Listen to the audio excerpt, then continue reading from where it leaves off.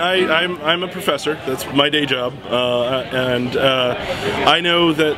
And having had students, I had a student who came and played. Her very first LARP was this weekend, and what you learn is you learn how to sort of you learn interpersonal skills. You learn how to relate to other people.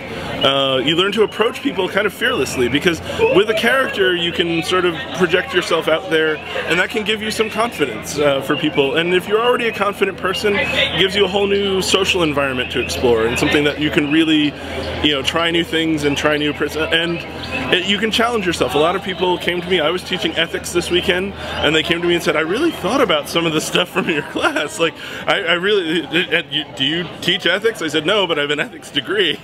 And they said, "Yeah, I really thought about stuff out of game. That was interesting." So it does carry over. It does come back to that.